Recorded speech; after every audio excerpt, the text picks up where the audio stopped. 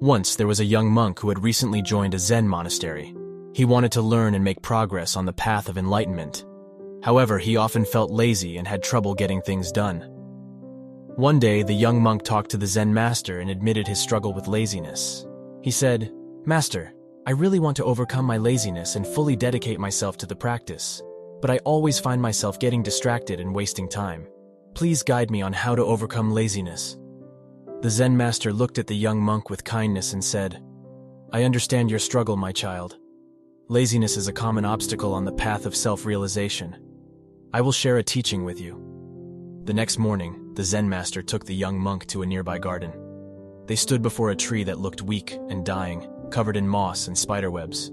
The Zen master pointed to the tree and asked the young monk, "What do you see?" The young monk looked at the lifeless tree and replied, "Master, I see a neglected tree that is dying." The Zen master nodded and said, "Indeed, this tree used to be full of life, but now because it has been neglected, it is suffering. Just as this tree needs care and attention to regain its vitality, your spirit also needs nurturing to overcome laziness." The young monk understood the message behind the Zen master's words. From that day on, he made a decision to actively develop discipline and hard work in his practice. He approached each task, whether it was meditation, work, or study, with full attention and dedication. Slowly but surely, the young monk began to overcome his laziness and experience the transformative power of focused effort.